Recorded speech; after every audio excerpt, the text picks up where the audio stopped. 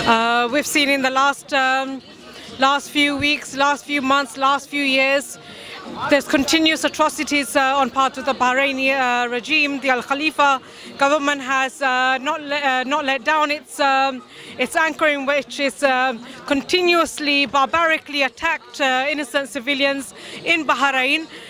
We know for a fact that there has been no peace movement. It's not allowed peace movement. Continuously, human rights violations are continuing on the part of the regime. You only just have to see these pictures and these posters which actually speak.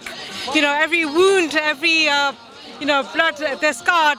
There's so many prisoners now that have accumulated, not just from the Al-Wafaq party, but they've dissolved anybody who speaks against the party.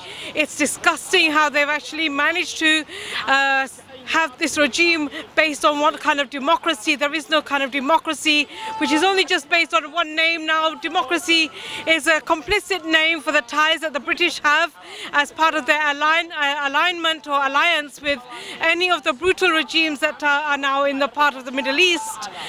We can see that the ties of the British government and the US government has with the Bahraini Khalifa team is only based on the brutality that it seems to be mating out on innocent people in Bahrain.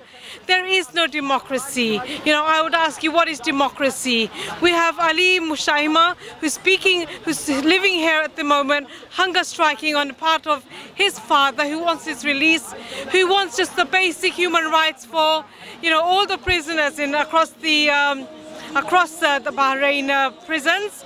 But we've got people like Ali Salman, who's been given 9 years of imprisonment.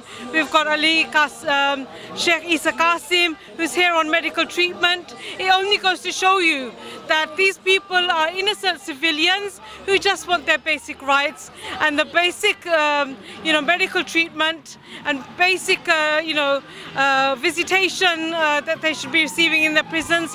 That's all they're asking for. All I can see from the basic, all of these kind of crimes that the Al-Khalifa is mating out to the civilians is incorrect, it's obscene, it's obnoxious. It's definitely not democracy in any part.